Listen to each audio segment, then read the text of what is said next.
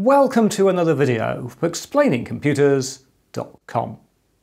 This time we're going to look at some accessories for the LattePanda Alpha, which is a very powerful x86 based single board computer.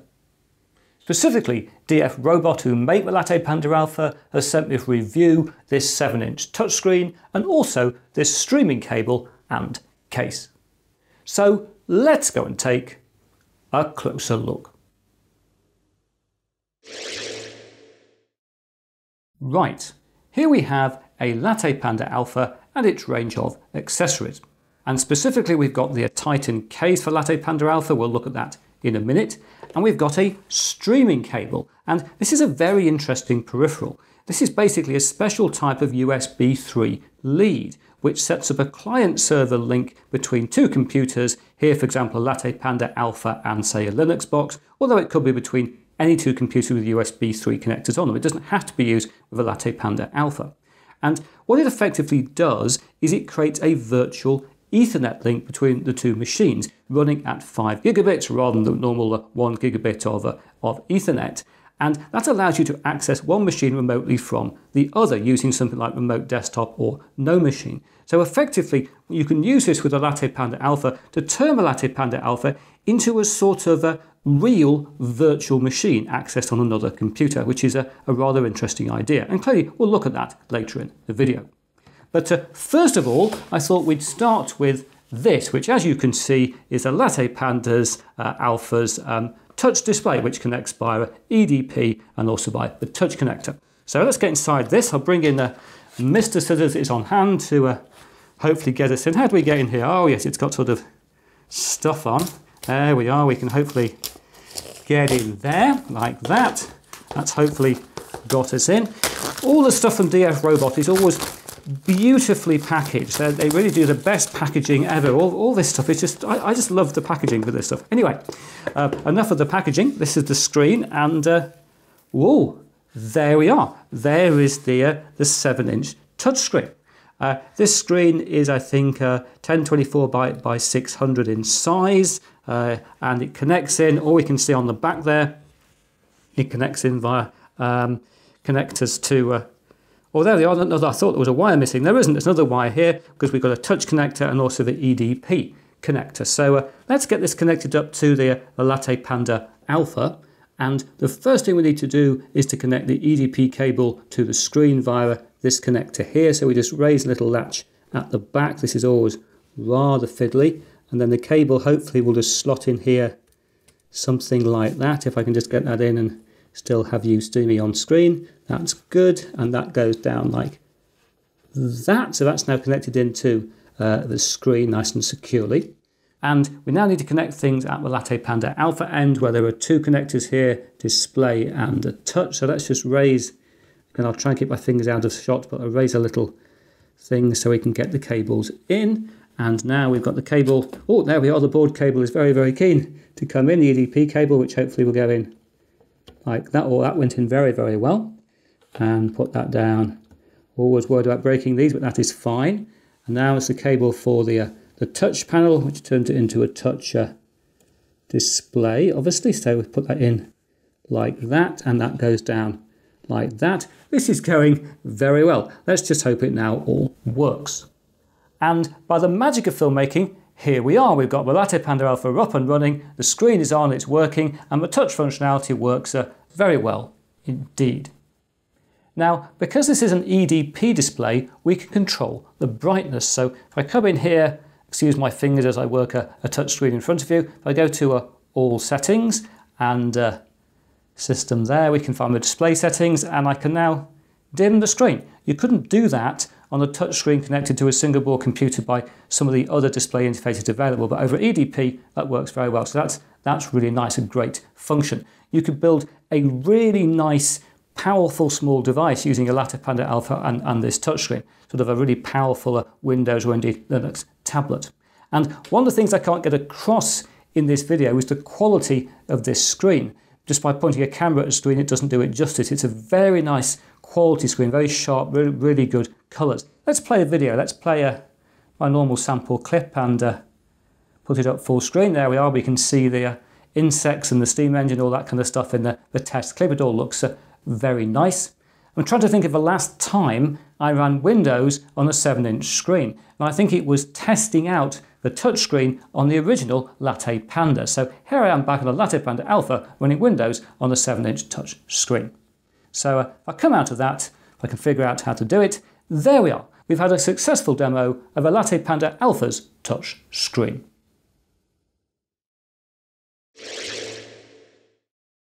So here we have the Titan case for the LattePanda Alpha, which costs $19 from DF Robot, and which will of course keep a LattePanda Alpha nice and safe when in your pocket or in general use or in other circumstances. So let's just get inside. I think this is quite straightforward even for me. It just lifts and then comes out, I think. Lifts that way, and there we are. It's a normal box, Chris. You must be able to get in here. I can never get into anything, can I? Dearie me, how on earth does this box open up? There we are. I can get inside like that. And, oh, there we are. And, aha, this is the Titan case. And, ooh, wow, this is a wacky looking case, isn't it? Is it already open for me to look inside, or has it got screws and things in? Oh no, I can get in like that. There we are. So, and it's got screws and stuff like that. So I will just now put this together. And here we have the last screw. It took me a second just to figure out how you put this thing together, because the trick is you have to take off these two top panels so all the screws are actually concealed once you finish, which is very nice. And it seems to be a very nice case. You've got access over here to the micro SD slot, and also you can plug in the screen cables through there if you wish. On the other side you've got a nice little switch which will you can probably hear that little clicky switch to activate the the switch. And of course we've got access to the USB ports at one end and to the HDMI and Ethernet and power at the other. And if we want to put the panels on, you could of course leave them off if you wanted to access these GPIO connectors. But if you want to put the panels on, they just flick on, I think, like that and like that. So there we are. There is the very neat, very pocketable LattePanda Alpha in its Titan case.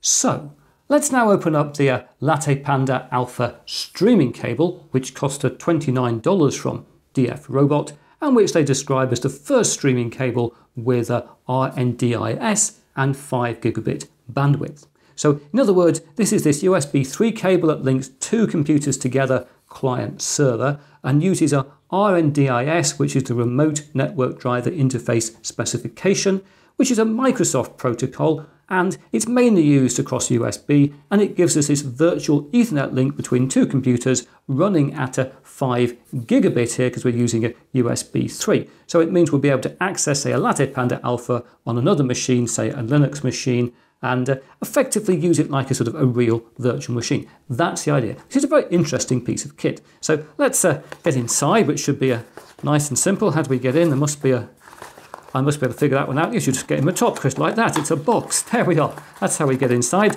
And aha, there we are. And as you can see, it is a USB lead, but it's got this rather large part, this extra component at one end of the cable to enable it to do this rather clever RNDIS thing. So it's not just a USB lead. Let's take the thingy off, and there we are. How long is it? I can't show you that on camera because I'll go off camera, but there we are. It's about, I would say, about 50-60 centimeters. So there we are. These are standard USB 3 connectors. They are. So let's now go and try this out. So here I am running Ubuntu on a desktop PC, and I'll leave you to guess which desktop PC that might be. And I've got the LattePanda Alpha connected using the streaming cable. You'll see that the small end of the streaming cable goes into the LattePanda Alpha, the big end into the other computer. And to get everything running, I've used these very helpful instructions at docs, lattepanda.com, content streaming cable, get started. It's all very straightforward. You basically have to connect in the streaming cable, and you have to make sure you've got a virtual Ethernet connection running on each device using a USB. If we bring up settings here, you'll see this is running here. We've got both a PCI Ethernet connection, the onboard one, and also a USB Ethernet connection, and this is set up so that under IP4 it's running as local link only, as you can see there.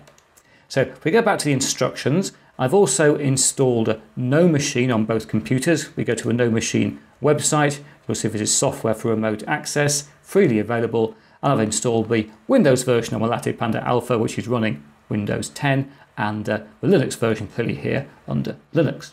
So if I now go to Applications and run up NoMachine, you'll see I've got one problem, which is that NoMachine is running in Italian, but other than that, everything's working fine. I can't find out how to change the language. It must be possible, but you can see it's found the LattePanda Alpha running Windows 10, so I'll click on that, and it'll bring it up, and I can put in its username and password under Windows for the machine. Just a small test password there. We'll go OK. You could of course remember those details, but I thought I'd show you. And here we are now running the LattePanda Alpha's desktop here under Ubuntu via the streaming cable. And in fact, if I go up here, there's a little thing to allow us to full screen it. And there we are. We've got full screen Windows 10 running across the streaming cable. And it runs very well indeed. You'll see it's very responsive if we go to the menus and things. Let's run up say the Windows 3D Viewer. That's quite a nice test program. I don't want the welcome screen, thank you very much. Let's run that up, and let's have the bee flying. I like the bee flying, or is it a wasp flying? I don't know. Anyway, that's a good thing to test out performance, isn't it? That seems to be working absolutely fine. And let's also test some video playback. So we'll play some video on the LattePanda Alpha. Did I get it? No, I didn't. You'd think I know what I was doing, wouldn't you? But never mind. There's some video playing. Let's full screen it from down there. So this is clearly playing across the streaming cable, and it looks to be good, very, very usable playback. Nothing wrong with that at all. So let's come out of that. So there we are. This is working very well indeed. Let's go back to having a window like that and like that. I'm getting used to this. This is very impressive. So if you wanted to be running, say, Linux most of the time, but have access to hardware-based Windows 10 remotely via a cable, this clearly would work. So there's all sorts of possibilities how you might use this. Let's scroll down so we can close down the LattePanda Alpha in a proper manner using the normal stuff. There we are. It'll now close down, of course. There we are. And obviously our connection will drop via a NoMachine. So let's close it down there. And there we are. We've had a demo of using the streaming cable on the LattePanda Alpha.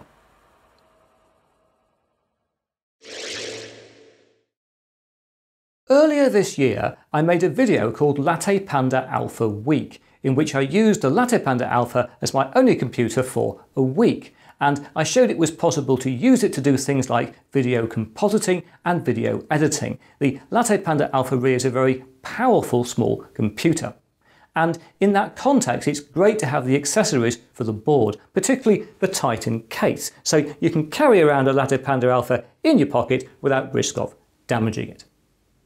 But now that's it for another video. If you've enjoyed what you've seen here, please press that like button. If you haven't subscribed, please subscribe, and I hope to talk to you again very soon.